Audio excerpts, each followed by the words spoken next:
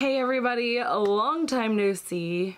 Welcome back to my channel, or welcome to my channel if you're new. If you've been following me for a while, you know that I have been MIA on making content in a very long time. I mean, I've put up a vlog here or there, but since about, I would say August, September, I really haven't posted any content, and I kind of stopped making makeup content.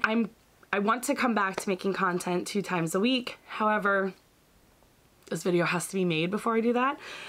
It's kind of like a life update, what's happening, what has happened, the hell of a year I had last year, or end of the year, and what's been happening kind of like the first 3 months of this year. So yeah, I want to post this and then I just want to kind of move on, but I just feel like you guys, for those of you who have been following me and subscribed to me for a while, kind of deserve this video, because I just went like, bye, see ya, and then I was like, I'm coming back, and then I was like, no, just kidding, I'm not.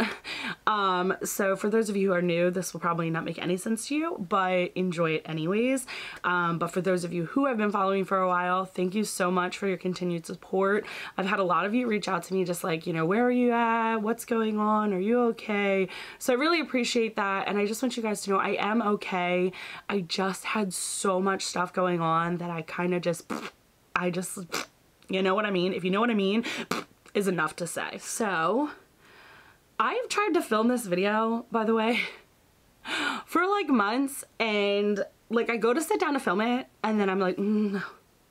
Like literally several times, and I'm like, no, I hate it, I'm not doing it, and I get up and like I don't want to do it, or I get really emotional or really upset and then like I don't want to do it and I get up. So this time we're gonna finish it. But also, PSA, I'm sick, so if my voice goes in and out, that is why. I don't know if I have bronchitis again. I was tested for the flu, I was tested for COVID, all of them are negative, so hopefully we find out what's going on with me, but pretty sure it's common cold bronchitis situation, and I'm a smoker, so it doesn't make it any better, it makes it worse. I'm trying to stay on topic here. Steven and I are getting a divorce, and I don't laugh because it's funny, it's not funny. I just, I laugh because like it's uncomfortable. We're getting a divorce. We are currently separated. He has a new apartment in Baltimore City, and I'm still here in the house, currently renting it with the kids. Yeah, so in September is when the decision was made. I'm not really gonna go into too much detail. I may later down the road, but like I just like not right now. Like I'm just not comfortable to do that right now.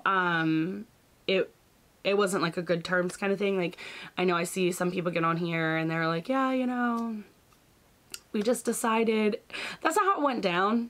So like I just kind of want to, you know, I'm just doing a lot of healing from the 10 years that I was married. January 28th of 2023 was actually our 10-year anniversary. We got married at the courthouse, but we had our physical wedding April 20th of 2023. So this year would have been 10 years. I actually started dating him when I was 16 years old, turning 17. And yeah, so it definitely rocked me. You know, but I'm okay. I'm okay. I might get emotional, all right? But just like chill. It was really rough at first, like really rough. Like I shut down. Like you guys know, if you're not new, that I already have like issues with anxiety and depression. The more into this separation that I'm in, the more I realize that I think a lot of my anxiety and depression came from my marriage, which is not easy to say. I love Steven. He is the father of 4 of my beautiful children. 4, I only have 4. He's the father of my beautiful children. It's just, it's different. It is different when you have been with somebody forever and now you're not. I've just had to do a lot of healing, and I needed to kind of do that like off camera on my own time, just to kind of have that space, because I don't mind sharing with you guys. I love sharing my life with you guys, but when it happens like right then, it's just like I have to take a step back. So it just, our marriage was far from perfect, and I know like some people, I've actually had many people go, oh my god, you just look so happy, and I'm like, well, that's kind of how it always is, isn't it? You know, we always look happy, but nobody posts on social, well, I guess some people do, but nobody really goes on social media and goes, hey, I'm miserable in my marriage and my spouse is doing this or doing that, or has done this or has done that. And so it's just not, you know, so when people are like, oh my God, I'm so surprised, it's just like, it kind of comical to me, because it's like, did you really think that like people were gonna post about that? I guess because some people do post that kind of stuff, but I can honestly sit here and tell you though, it was very rough, and I still find days where I do struggle just because things have changed so drastically in my life. You know, when you end a marriage or a relationship that's been going on for so long, like you don't even have to be married, you know, you're with somebody since 16, I'm almost 33. It's just like, it's a big change, you know, your future plans change, your current plans change. It's just, it was a lot, but the more that I'm going through it and the more that I'm healing, I am finding myself and kind of like realizing that this was probably the best decision and I was just too afraid to do it.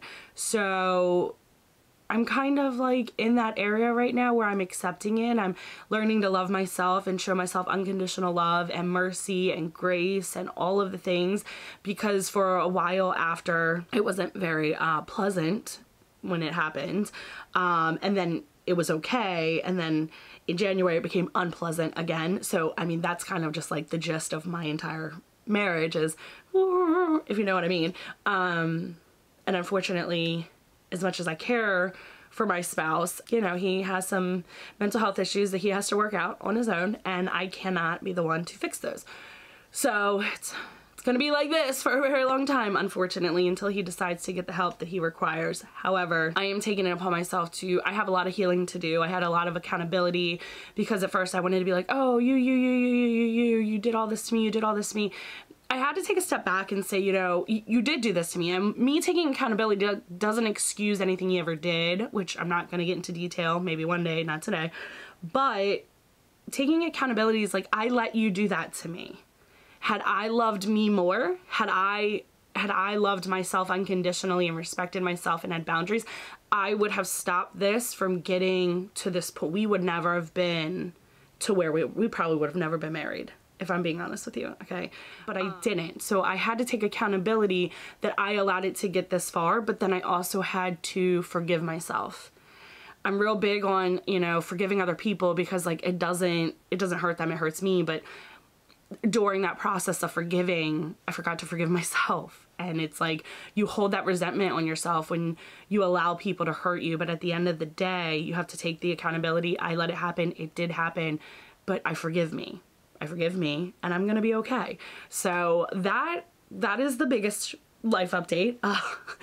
Big enough. So like from September is when it happened, so like now has been like, this weekend was my first weekend without my children. I ate dinner alone for the first time Friday since I've had my son, and he is 14 years old. That part's gonna get me emotional.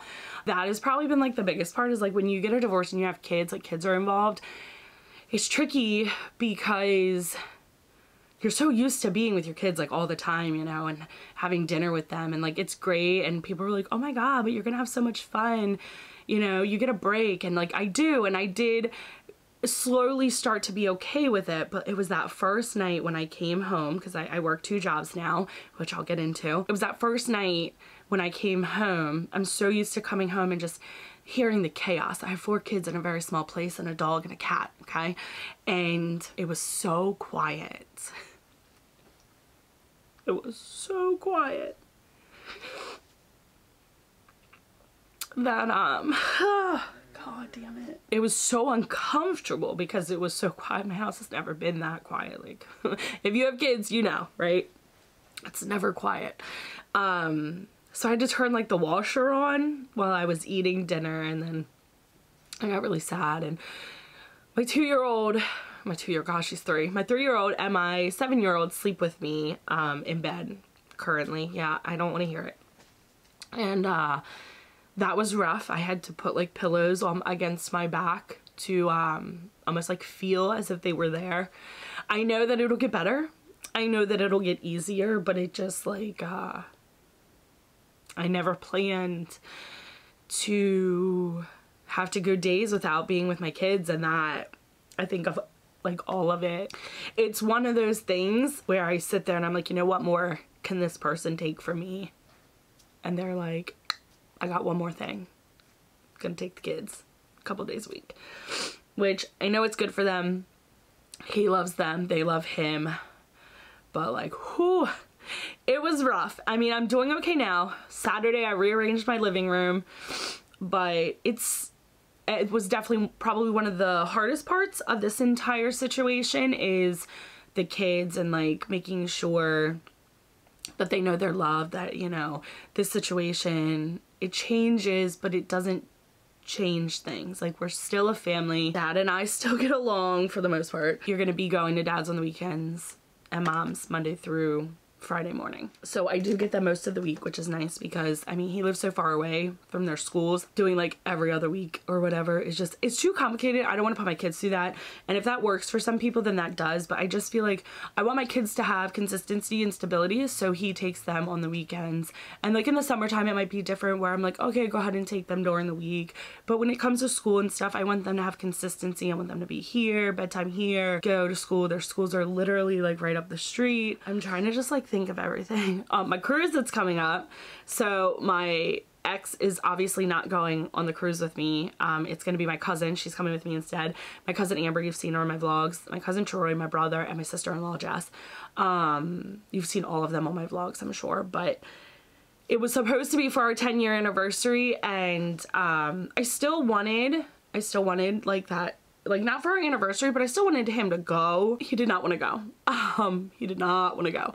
So I said, that's okay. You know, I'll switch it. No big deal. So I switched it. My cousin was able to go. I had to pay a little bit more money for her to, like, just to change the name, by the way. It was a couple $100.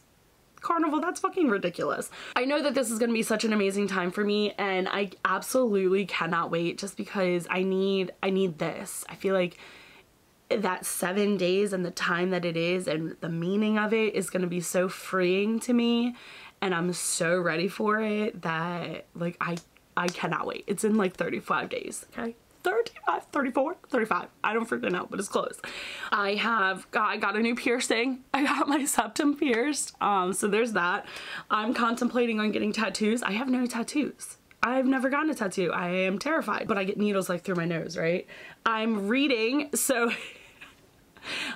PSA, I've never been a reader. I am not really into books. If there's a movie, I want to watch it. If there's audio, I want to listen. But one of the things like during my healing and stuff that I've been doing is just like changing kind of the things I digest and consume, things I think about, the music I listen to. And so like I have a ton of books that I ordered off of Amazon that I got off of TikTok, and I will let you guys know if they're good or not if you want me to. But I want to show you this one book I have, and it has helped me a lot. Absolutely helped me a lot. And maybe you've seen it because it was very viral on TikTok. This one. It is called Whole Again, and it's Healing Your Heart and Rediscovering Your True Self After Toxic Relationships and Emotional Abuse by Jackson Mackenzie, and they are the author of Psychopath Free, which I also have. Right now I'm working on True Refuge by Tori something. I'll put it across the screen in a picture of it, but I'm working on that one because that's more about mindfulness. And so this book kind of touches base on, you know, using mindfulness as a way to heal from stuff like that. And if I'm being honest with you, I didn't know what mindfulness meant. So parts of this is like, I'm gonna have to reread that because I don't really know what the fuck that meant. In the book, he recommends True Refuge on how to do like mindfulness. I've never in my life, like I know what unconditional love is, you know, towards my children, towards my spouse, towards other people. I've never thought about the fact that I need to unconditionally love myself. Like, I make mistakes, I go through things, but I can't hold those against me. I wouldn't hold them against somebody else, right? I would tell them, hey, you're a person, you make mistakes, you're loved. So I've had to learn to kind of do that too. Let's see. Bad things are happening to me. My life is unfair. I am being betrayed and let down.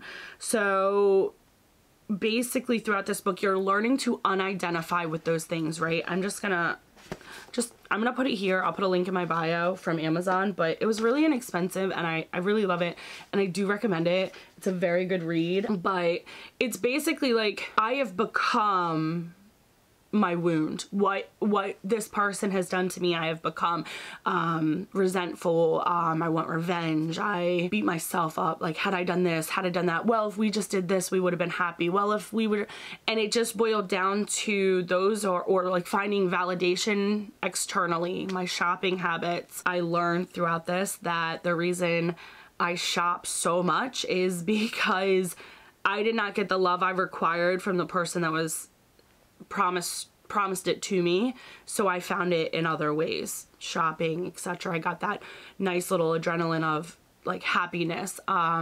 So I've kind of cut back on my shopping as well. Not 100%, I still buy things, but not as much. Like I used to, when I tell you I used to shop, like I would spend hundreds of thousands of dollars a month on shit I didn't need.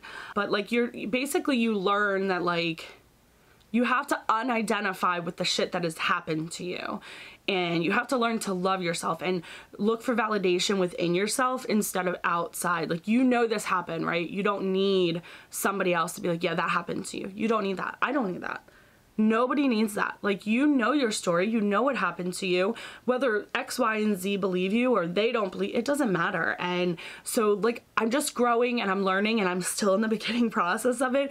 So there are still days where, like, he might say something to me and I'm like, and I'm like, healing, not healed. I saw a TikTok like that. Healing, not healed. I'm trying. It's a process, and I am starting to feel a lot better because I was not okay. I was in a very, very deep depressive state. I wasn't eating. Like, I would eat like maybe once a day, if that. I have lost a total of 15 to 20 pounds, which you would think is good, but not in the way that I was losing it. Like, I just wasn't, my body was just shutting down, because my brain was shutting down. My brain was like, we don't want to be here anymore. We don't like it. Bye-bye. Unfortunately, I lost one of my cousins, so that happened actually recently. She was 24 years old. She had heart issues, and you know, unfortunately she passed, and that makes me sad because she was so very young and she was a mother and she was a wife. So there's just like a lot of things that have been going on that I'm just like, I don't want to be here anymore. Just kidding. I'm okay. But not really. My brother moved away, obviously, you guys know that, in October. He's like my best friend. My cousin is still here, thankfully. If she goes anywhere, for the short period of time, like you guys know, I've been working on trying to buy a house by 2024. Well, I was like, oh my God, I'm a single house income. I'm never gonna buy a house. I don't know what I'm doing. And my dad is actually going to hook me up with a realtor, and they're gonna tell me what I need to do and everything like that. And I'm still gonna buy a house by 2024. It may not be as extravagant as I could have gotten with a 2-person income, or 2 house income, whatever, 2 people making money. You know what I mean? It's gonna be a house, and it's gonna be big enough for all of us, and it's gonna be ours. And I'm so excited for that. And that was the one thing, is like I felt like when he left, he took my future, right? I know that sounds dramatic, but if you have been through this, then you know what I mean. Like it almost felt like it was taken from me. Like, what am I gonna do now? And then I just slowly started to heal and work through things and realized I can still do all of those things. They're just gonna be a little different. They're gonna look a little different, and that's okay. I'm working 2 jobs. So I work my full-time job during the day. Then I DoorDash 4 nights a week, just because, like, I mean, it's just my income now, you know? He does help with the kids, and obviously financially, he does all of that. I don't have to fight him on that now. But gave me a little trouble. He gave me a little trouble, but it's fine.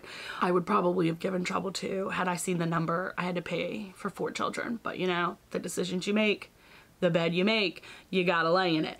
Anyways, so financially, I have to work a part-time job because I just have to, I'm trying to save, I'm trying to pay down my debt, I'm trying to, like, it's a lot. It is so much stuff that I'm trying to do. And I think the problem was, the reason I had my major, like, depressive state was like a month ago. Oh, it was so bad. It was so bad.